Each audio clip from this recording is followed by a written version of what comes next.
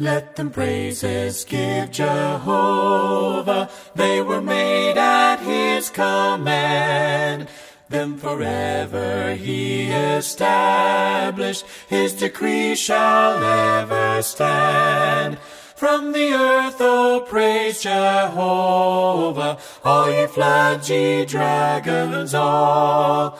Fire and hail and snow and vapor, stormy winds that hear him call. Let them praises give Jehovah, for his name alone is high. And his glory is exalted. And his glory is exalted. And his glory is exalted, far above the earth and sky.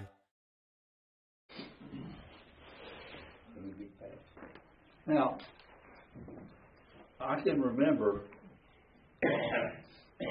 back when I was a kid, and I'd go to adult Bible class with my parents. We were visiting somewhere or something. The teacher would always start out, because they always did verse-by-verse studies out of King James Version probably of the Bible, a method of study that has probably sent more people to hell than immorality. And the teacher would always start out, okay, where did we end up last week? I'm almost in the same boat this week. I think we're in the process of winding up on our study sheet, Roman numeral 8, which is verses 11 and 12. And do you agree with that? Close. Yeah. Because this week's been hectic. The last.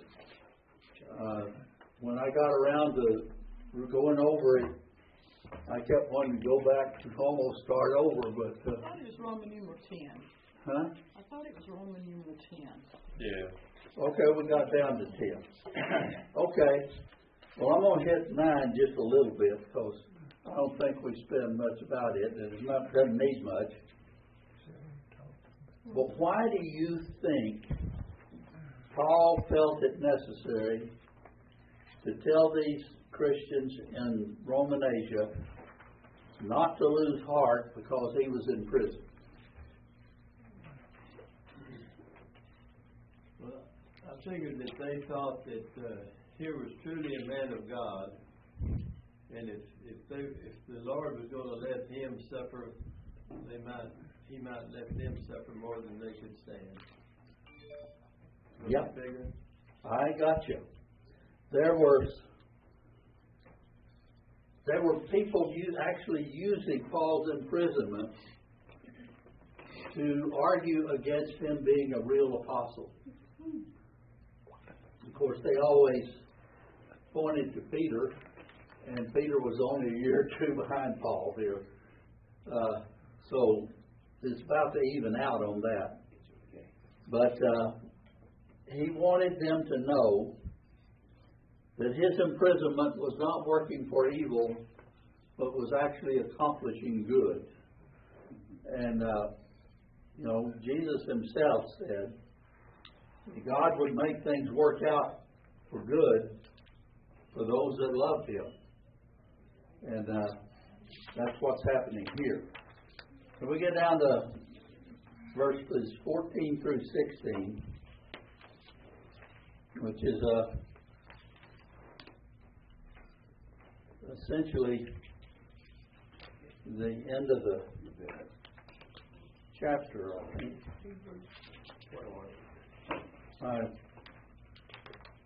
Roman numerals aren't lining up here right.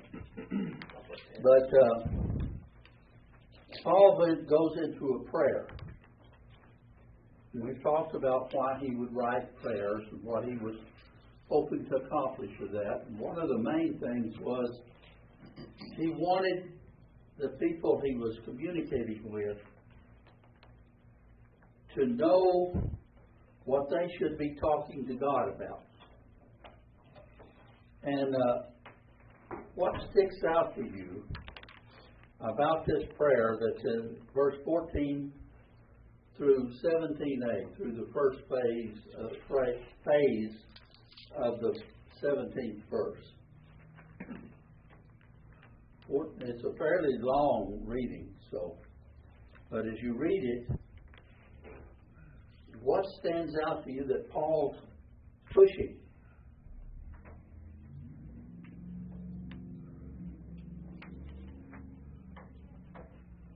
Well, the power of the gospel.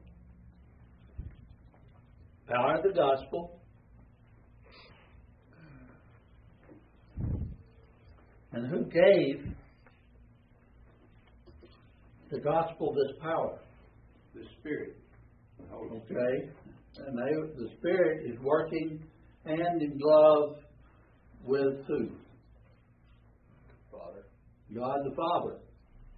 So he's praying here to the Father, bow my knees before the Father, and he wants to know that he's in charge of everything.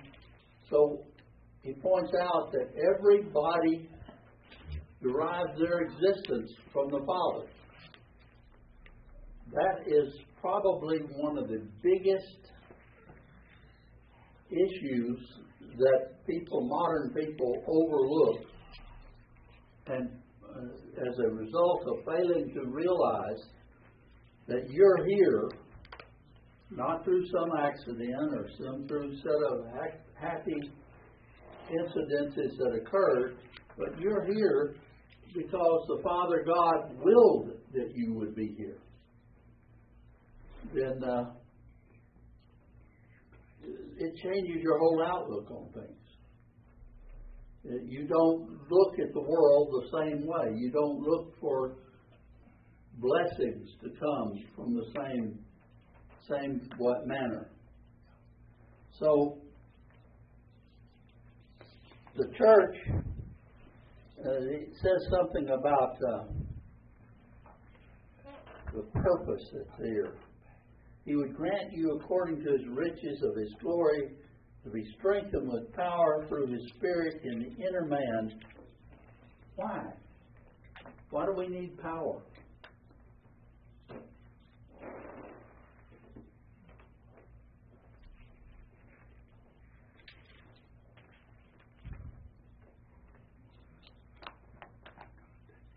We need the Holy Spirit's power in us to bring others toward God.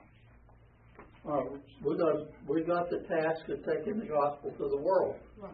So we need the power of the Holy Spirit to do that. What else? How else could you expand in it and talk about that? Bill, are we going to need to? I'm going to take her home, but it's okay. We got it covered. You want me to go get Mama's chair? No. We'll be okay. Okay. He's going to bring a chair. He's going to move the car, I guess. Yeah. But the church exists. Why? The church is the It's the body of Christ. The body of Christ. Therefore, the church is in the world to do what? To save the world, to bring others to Christ, to save the world. To do what Christ would do if he was here in person. So we've got this purpose, and to do that purpose, we've got to have some power. And we've got to know we've got power. And that's So the Holy Spirit working in he's us. asking that we be strengthened, and not just strengthened, like, you be strengthened out here externally on you've got a lever or something that you can increase your power. But we're to be strengthened where? In our service to Him. I Well, don't know what you're asking. read the verse there. In I the don't hearts. have my Bible. Huh? Hearts. In our hearts, in our inner man. The the part that knows what we're about. Our identity, our self, what we realize what we are. And most of us do not think of ourselves that way. When you look at the world and you kind of compare yourself to the world, everybody that's in the world around you, how do you feel? Strong or weak? I feel like sometimes I just look down and I'm like, yeah. It's hopeless, isn't it? I can't do anything. Yeah. And maybe you can't, Sam, but who can? No? Yeah. Pause here a minute and let's let Mary Ann rise up. Okay. Yeah. Isn't there a song like that, Bob? Rise up? Yeah. Betty, let Bradley get over there. Well, I'm just helping her sit up. Yeah. Yeah, let's let her sit. She just needs to sit for a few minutes before she gets up. Because I know I do. I can't just Get the blood up to her head at that level. You just got to sit up for a few minutes. But we've got to know that we have the power to overcome this world. And sadly, most people in the church don't. Like right now, we're wondering, we've got the power to help Mary Ann. And let's just deal with that right now. Aren't you? That's okay. Okay. Turn and bow with me. And let's just take this to God. Father, we're very concerned right now that our lovely, wonderful sister, Mary Ann Kinsey, is fainting, and she's not got the power to get about under her own strength. And Father, we ask you to strengthen her, to be with her and lift her up, and Father, strengthen her life. Be with her life force, that she will know she can survive and can live. And Father, hold her so close to your heart and just love her, because she is your child. And she has been so faithful to you over the years. All this we ask in Jesus' name. Amen.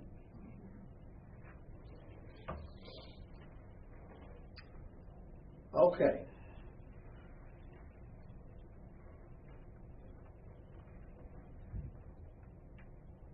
So they're going to have strength with power. And then we come on down and let's finish this. At 17b through 19. And that you, being rooted and grounded in love, may be able to comprehend with all the saints what is the width and length and height and depth, and know the love of Christ which surpasses knowledge, that you may be filled to the fullness of God. How does love surpass knowledge?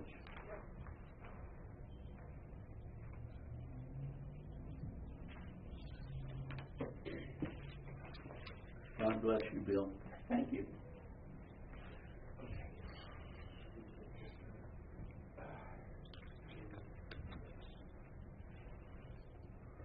Do you think Mary Ann knows that God loves her right now? Okay.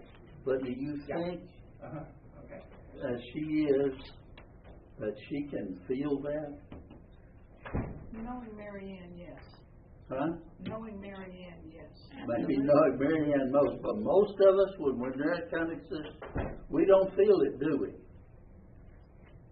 We've got to know something beyond knowledge. There's got to be something that strengthens us that's greater than what we know. And that's our knowledge of God's love. That His love for us can overcome what is happening. That what we're experiencing is not nearly as powerful as God is. And that it's God's love that regulates how His power is going to be applied. Now, if you had a child and they were experiencing some difficulty, and this is a little child, so that the contrast is here. How much love, how much care would you pour out on them? All that we can. Every bit of energy you have. Everything that is necessary for the situation. You wouldn't hold anything back, would you? Well, somehow in the church, we've got the idea that God will put out a little power, but not all of it. He won't really put out a whole lot of power.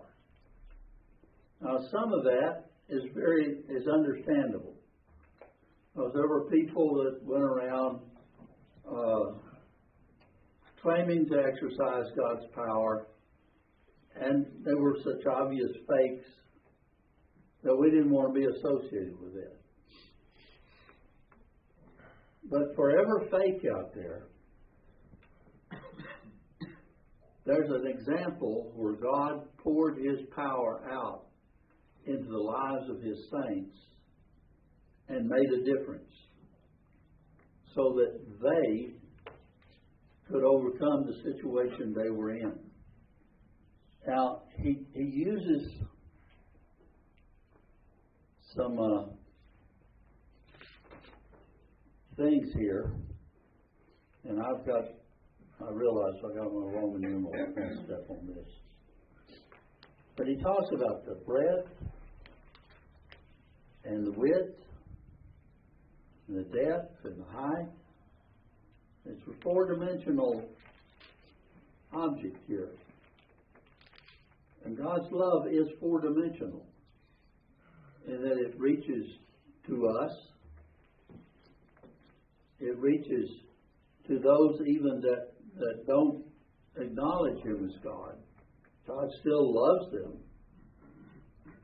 He can reach down into the darkest mire of sin and love somebody and exert or bring forces to bear in their life that, if they will pay attention to it, will cause them to seek His forgiveness and His love.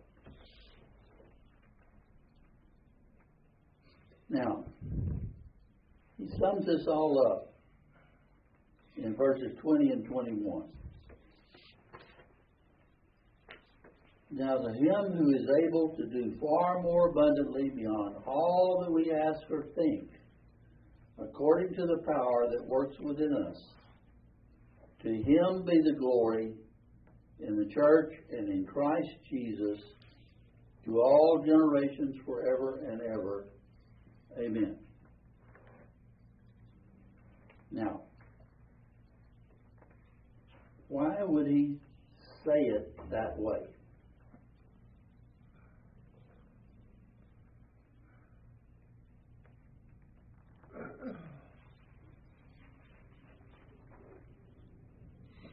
Somewhat of a reminder to us of the power of God. Just He is able. What do we do with the power of God? When we're describing it, when we're thinking about how it will apply to a situation. What do we do with it? Limit. We limit it. We limit it. There's a device in electronics that was a lot more commonly used back in the old analog days with before we got into solid state and so forth. But it's called a choke.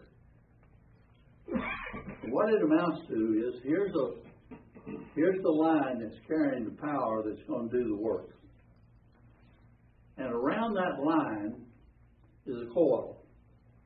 This carries a small amount of power, very low voltage usually. Guess how much power you get out of the end of the line that's got the power that's coming from the transformer? How much ever that choke will let you have. Yeah. It depends on where you set that choke. If you turn it all the way open, you get all the power the line will carry. But if you turn it down, and we used to use that to control things like volume in a radio. That's how the early volume controls worked. They were chokes that just choked off the power going to the speakers and kept the volume level down to what we wanted. Well, we need to quit choking God's power. We need to realize that even when we think a situation is impossible, that God is still there. And sometimes we know too much for our own good. We know that people are going to die. So we see somebody who's really seriously ill, and we pray for them for God to heal them. But in our mind, we're saying what? But it's okay if you don't. We're limiting the situation. Well, our prayers are not going to overcome God's will. Death is a part of our lives. But even death can be conquered. It wasn't it? And will be. Hmm? And will be. And will be. And so even though death may come, there's something beyond that death. And that's God's power that regulates all that. If we're going to be the church, we have got to quit thinking of ourselves as weak and powerless. We've got to quit thinking that God's power is limited and He won't do for us what He did for people in the past and all of these things. And we just need to get out of God's way and start praying as Paul prays, that we'll know what God can do. Now let's deal with the power of the gospel for a couple of minutes here. 2 examples in my own life that I'm kind of ashamed of. There was a guy named Jimmy.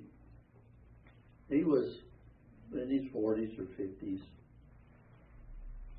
And his grandkids lived with him and his wife.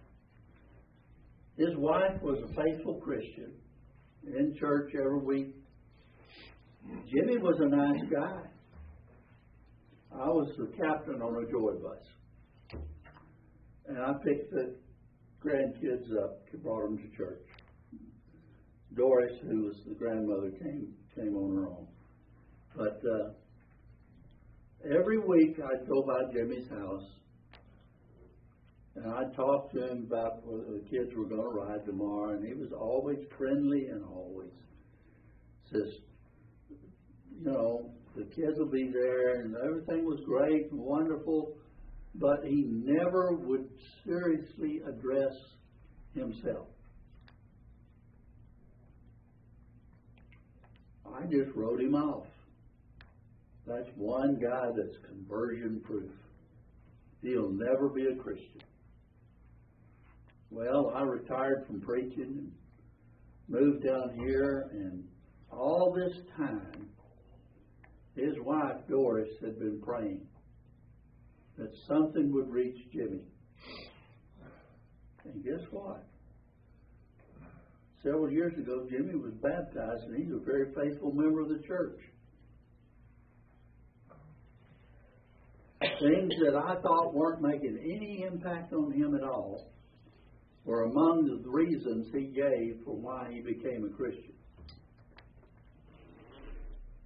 And there's another example.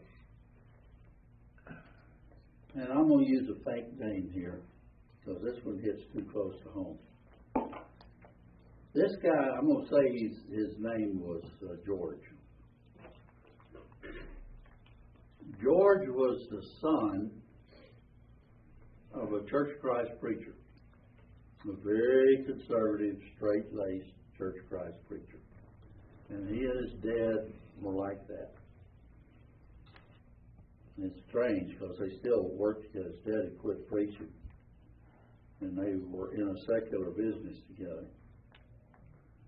But George rebelled, and he did everything he could to get away from his family and from the church.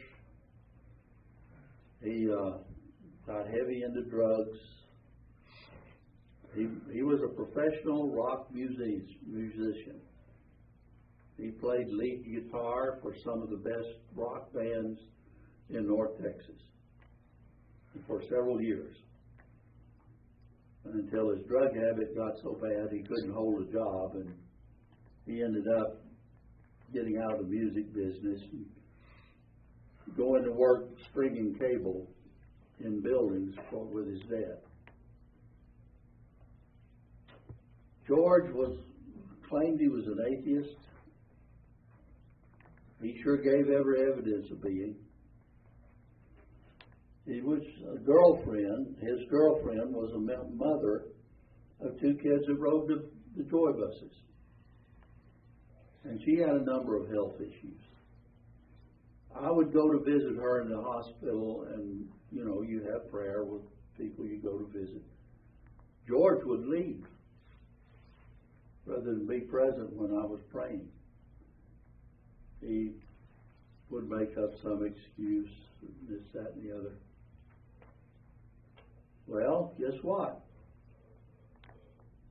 George is a Christian today. George and Mary are at church every time the doors are open. Mary's still got more health issues than you shake a stick at. But they're meeting them with faith and together.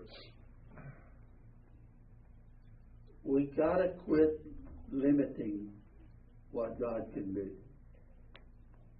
There are people we all know that we think of as being conversion proof. They're just not interested. They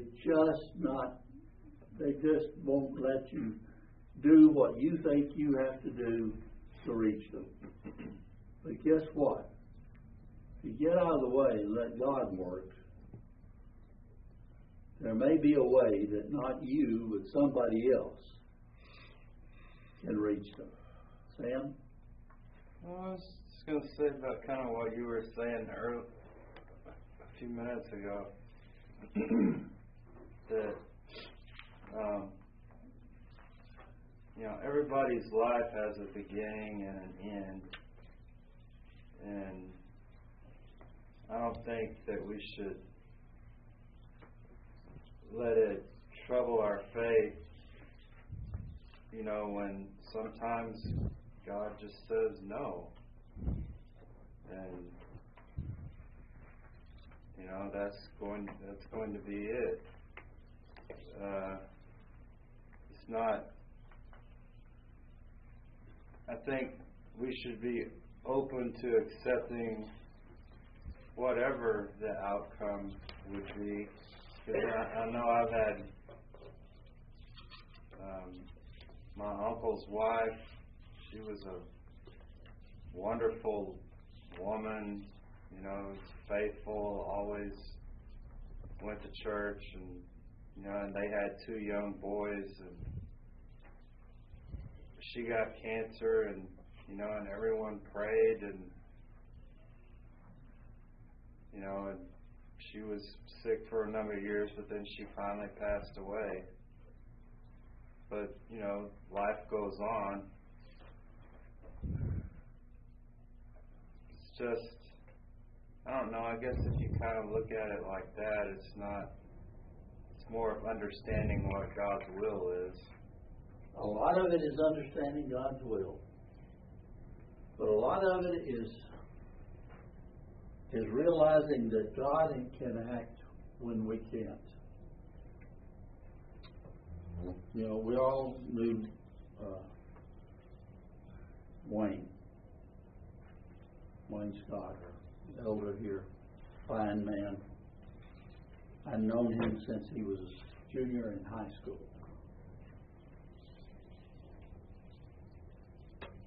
Prayed for that man to survive his cancer, but God took him. Well, God's will was there, but Wayne was the kind of person that didn't have to fear death. A lot of my prayers had to do with Wayne's role in this church, and I just felt like that Wayne was an essential part of this church continuing to function. Well, guess what? That was 3 years ago, and the church is still here. I still miss Wayne because he was a good friend and a great man, and you don't quit missing people like that. But God expresses His will, and even when His will isn't exactly what we want, if we'll get out of the way and let Him work and just do what we're supposed to do as Christians, God will make it work out. He'll make it happen. Now, any other comments or questions?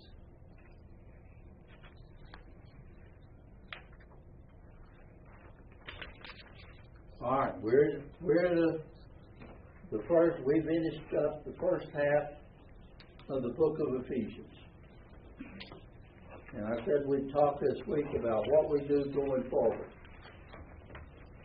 I'm prepared to continue. The second half is different than the first half. First half is doctrinal, the why. Second half is the what, the application. And it'll go faster than the first half because it's more straightforward. But what do y'all want to do? We could find somebody who's ready to teach, do something else. Doesn't the second half contain the verse that the Church of Christ hangs their no instrumental music on? It does have one of the verses, yes. Wasn't what the verse was talking about. That's what they always used to. That's what they always used to tell me when I was growing up. They quote Ephesians 5:16, I think it is. Yeah. Sing and make melody in your hearts. So, what are your wishes? Speak. You don't all of you talk at once. I don't mind keeping going, but I want to study the Old Testament next time. Okay. That's just my 2 cents. I think Jim was scheduled to teach next, and he is also maybe scheduled for some serious surgery, which may mean he's out for hopefully just a week or 2, maybe more. So he might prefer, I'll ask him, Jim, would you prefer Judy going ahead and as far as that goes, it doesn't matter. But I told Jerry last week that I would love to continue and finish this study here. It's been first 3 chapters been good. I'd like to get the next 3 personally, but and if I start teaching and I miss a week or 2, then okay. But, I think continue. Yeah. I think let's just go ahead and continue the book. Okay, we'll do that then. And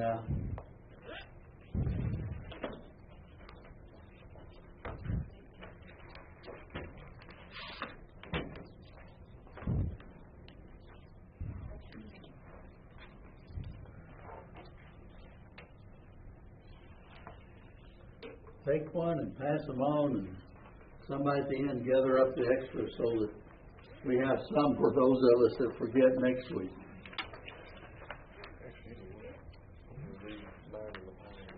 This next passage, and I've been putting these lessons together.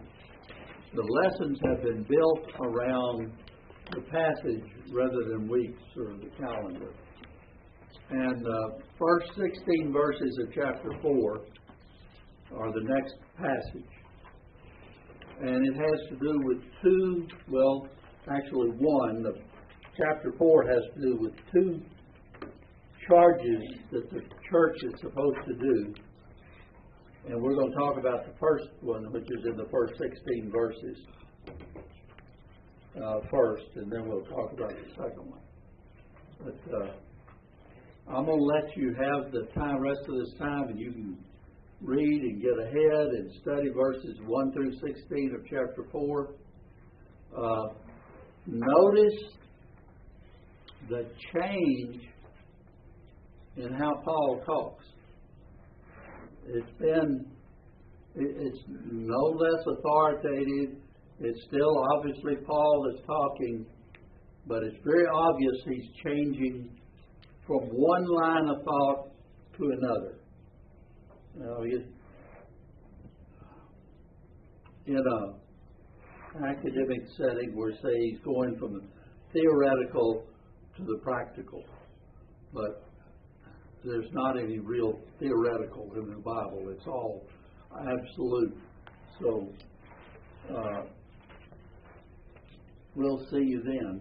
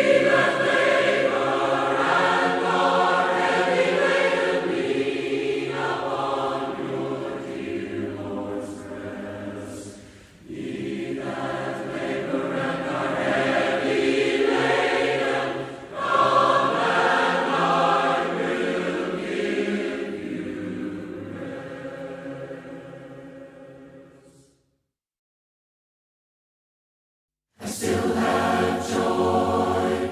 I still have joy. After all the things we've been through, I still have joy. I still have joy. I still have joy. After all the things we've been through, I still have joy. I still have peace. I still have peace.